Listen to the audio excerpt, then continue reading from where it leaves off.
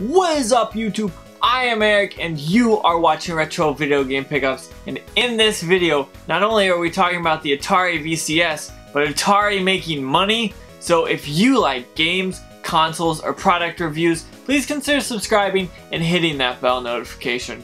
With that being said, let's hop into it.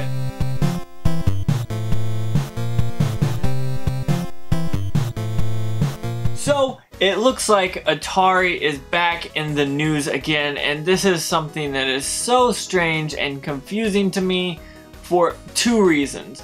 Both Atari talks about making money in the first half of the year, and also somehow talking about the Atari VCS.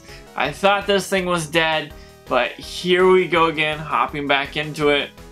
I don't really know what to say, to be honest. I have pulled up my phone and I'm kind of looking back through this because it's so confusing and mind-blowing that this is actually like a thing that is still prevalent in 2018, about to be 2019.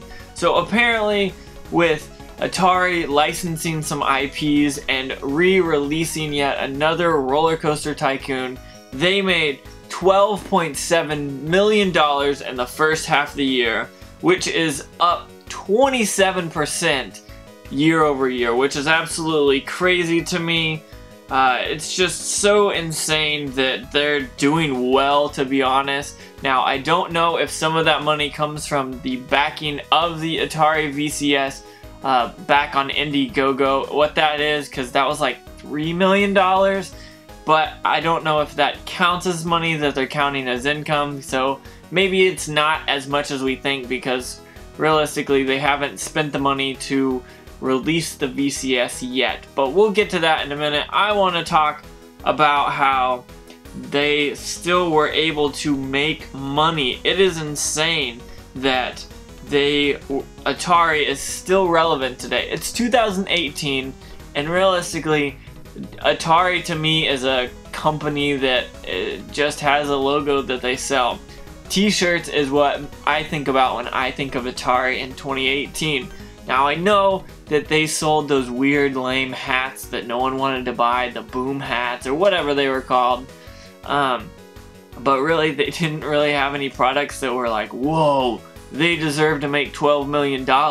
So I'm interested to see where that goes. I'm not sure how Atari is still kind of relevant, and it just seems like they're doing a poor job of advertising, but then again, they somehow made $12 million last 6 months, or the first 6 months of the year, and that's absolutely crazy. But enough of that junk. Here we are talking about the Atari VCS again, and honestly, I don't know why. The Atari VCS should have been dead.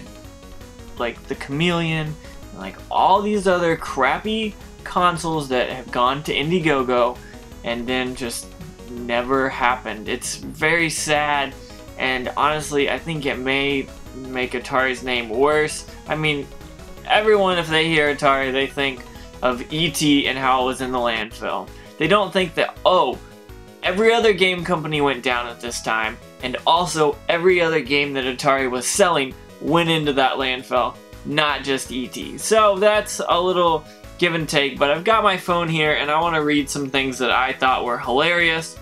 Like they said, they were expecting to start shipping out in spring of 2019, and that's really close if you think about it. That's 4 to 5 months. I don't see it happening, to be honest, and if it does, it's gonna be a PlayStation Classic.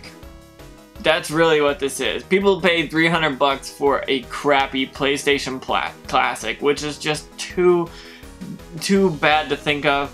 Now, they do state some more stuff here, talking about it being an interesting concept. It's not really. Nothing new or awesome came about from any news information that they've talked about, which is really scaring me because I feel like nothing good is gonna happen. They also have 8 gigs of unified DDR4 RAM alongside with an AMD Bristol Ridge APU with Radeon R7 graphics. That's interesting because, well,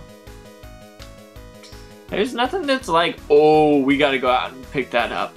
There's no games on this thing that have been talked about yet. I mean, you get Atari games, but when I think of Atari 2600 games, I think of some Atari games, but then I also think of a lot of Activision games. So I think that this is going to be something that people go, oh, that's cool, I remember Atari 2600, I want to play those games.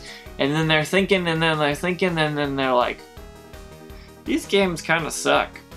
If you think back to what I said a few minutes ago, PlayStation Classic, here you go.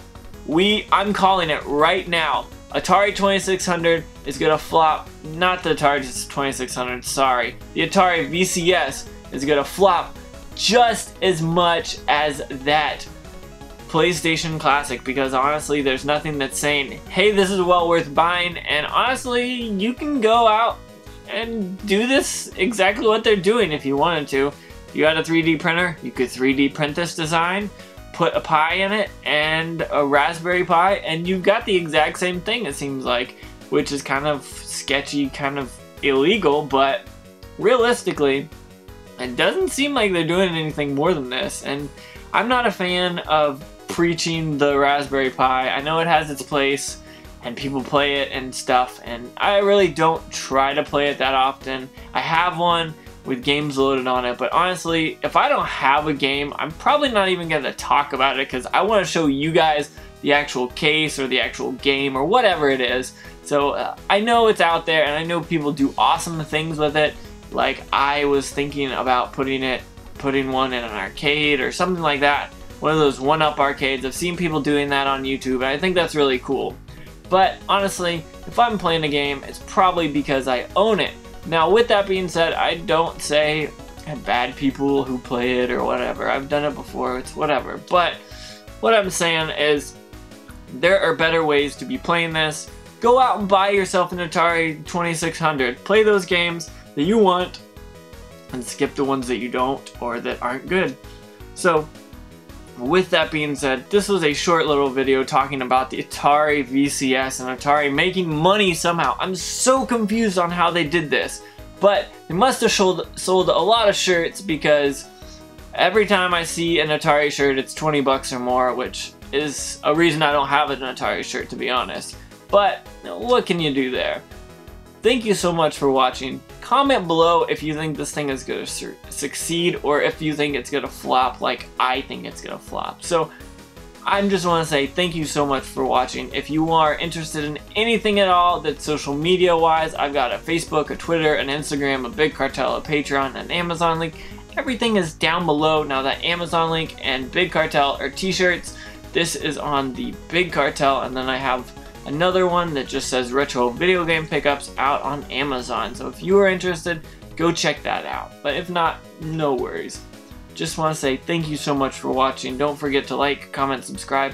Make sure you hit that bell notification so you see when I upload videos, because I do it quite often, and the holidays are coming up and I'm going to try to push and put out as many videos as I can, because, well, I'm not having to work. So hopefully we get some really good videos and every day this week. So thank you so much for watching, and I want to make sure you do this. Make sure you have a good day.